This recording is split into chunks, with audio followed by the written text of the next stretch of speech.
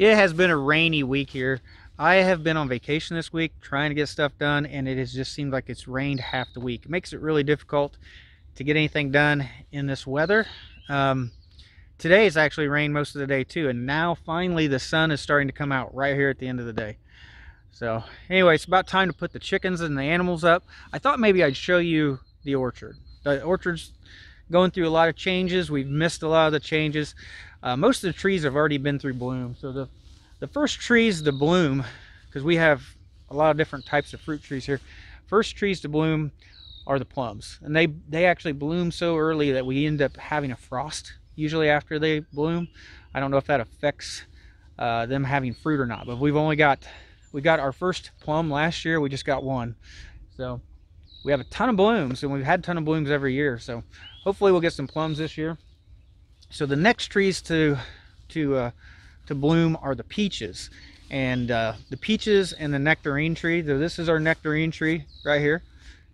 That tree is so similar to a peach. The leaves look the same, the blooms look the same. It's very similar to a peach tree, it seems like. But they've already went through bloom. So this is our red haven peach right here. You should see all the blooms have bloomed. The petals have fallen off, and the flowers are just kind of still going away right now. So ton of blooms on this red haven peach. So it looks like we have even more red peaches than we've had before. And our white peaches have always done really well. We've had really good fruit on them every year.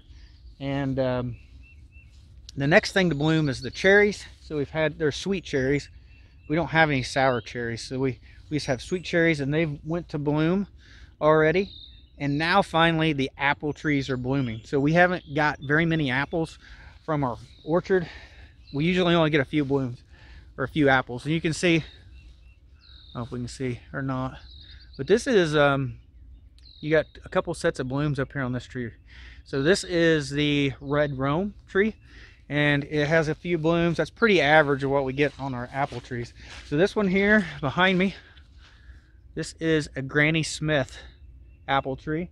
Haven't got any fruit off of it yet, but it actually has several blooms on it, not a ton. But the thing I really want to show you is the Gala trees. Oh man, so this Gala tree right here is just full of blooms. I don't know if you can see all the blooms on this tree. So we have two Gala trees. My wife's favorite apple is a Gala and a Fuji. So look at all the blooms on this one Gala.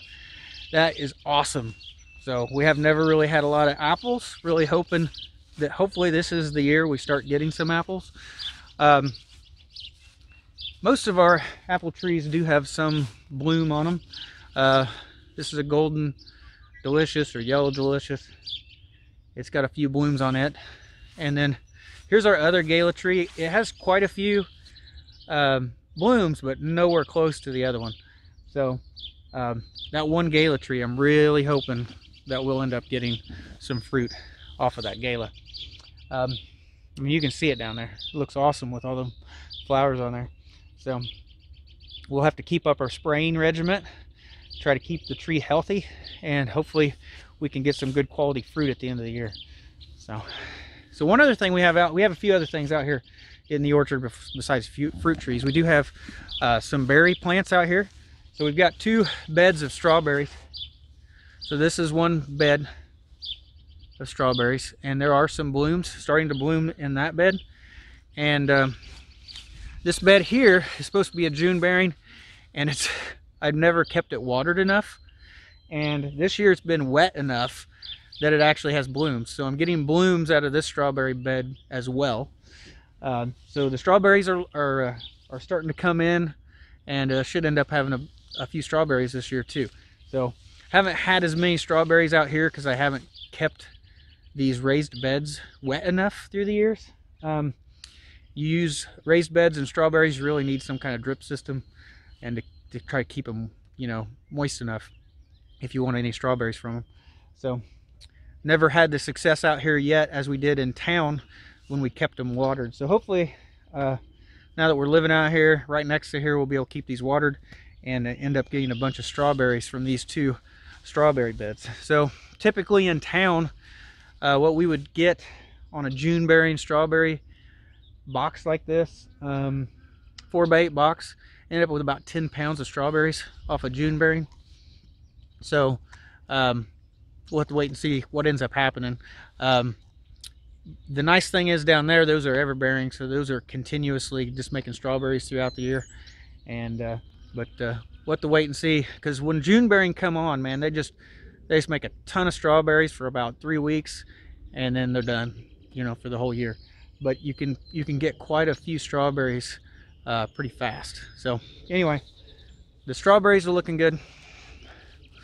We also have, I hate to show you these because we haven't weeded this at all. And somebody have so berry plants. I have some blackberries. I'm gonna show you. These are blackberries. These are tame thornless blackberries. They make a really big blackberry. I have no idea what the secret is to keeping the weeds out of your blackberries. So we do have like a mulch in here. You can tell there's no weeds in this section.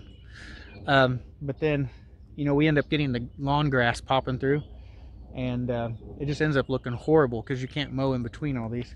So I need to know what the secret is. Maybe I just need to have a deeper mulch system around the blackberries, but definitely can't keep the weeds down in the strawberries. Next is the red raspberries. I had like 6 little bitty canes that we planted. So this is gonna look horrible too. The weeds, you ain't even gonna be able to see these.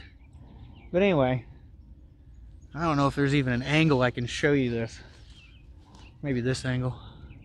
It looks different to me than it does on camera. But anyway, so now when you look at this, instead of 6 little canes, I mean, there's probably at least 30 or 40 little canes of red raspberries here. And these are the heritage red raspberries. I need to clean this bed up and make it look better. But they are awesome because they put on fruit twice a year. So here in the spring, we'll end up getting some blooms. We'll get some red raspberries. They taste like candy right off the cane here. And then in the fall again, we'll get another set of raspberries. So they put on fruit twice a year.